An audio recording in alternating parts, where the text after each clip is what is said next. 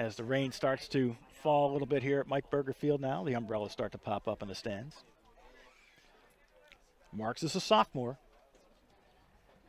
Into the box, head on goal, to score!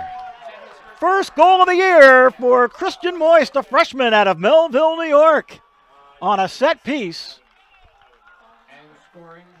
It comes in the 5th minute as Moist heads it home. Off an assist of number 2. Bezecourt trying to bend it in on goal, headed, and it's in.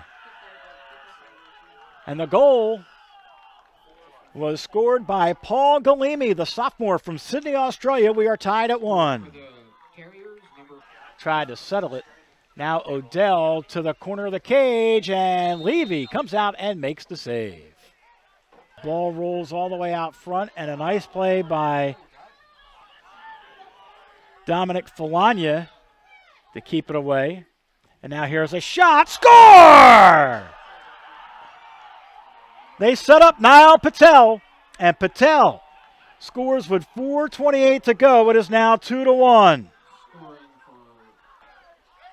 But in the 86th minute, the goal by Patel giving St. Francis a 2-1 lead. Now into the box, it is headed, and score!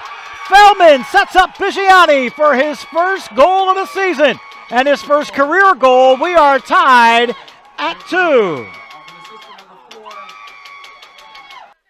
He'll give up in favor of Niall Patel. So Patel bends it into the box. Corner saved.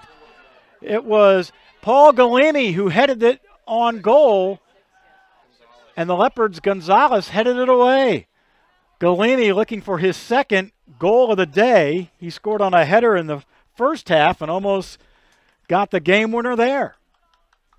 And it's the Terriers' Bezecourt who got a piece of it. It deflects here for Niall Patel. Patel has a player on side, plays forward for Bezecourt. Bezecourt on the wing, wants to get a shot away. It comes in, and Levy makes the save. Rebound is tipped away, and a corner coming up. Bigiani deflects to Egan.